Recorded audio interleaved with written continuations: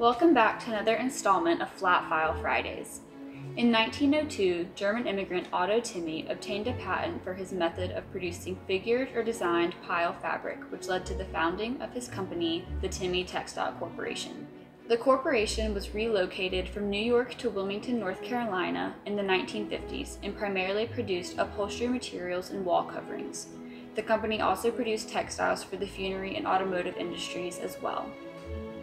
The Textile Corporation ended production in 1983, but was able to save and preserve an excellent representation of American interior decorating history from the colonial revival period to the modern period of the 1960s.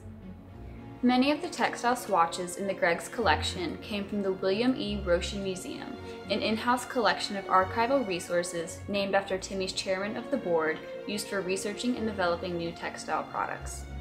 The collection items also included a number of books and reference materials, as well as original artwork or croquis used in the development of design.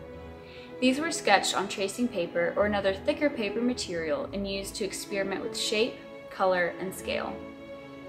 Once the imagery was laid out, pencil marks were added to indicate where and how the design should be turned in order to create a repeating pattern, and where color should be filled in.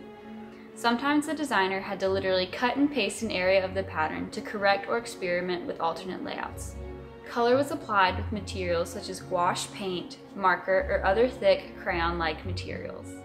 In some cases, the color shown on the croquis indicated not what color the textile should be, but rather what type of woven stitch would be used in a certain area of the pattern. Though much of textile design and development today is done on the computer, it's interesting to see these documents from a century ago showing a very similar process.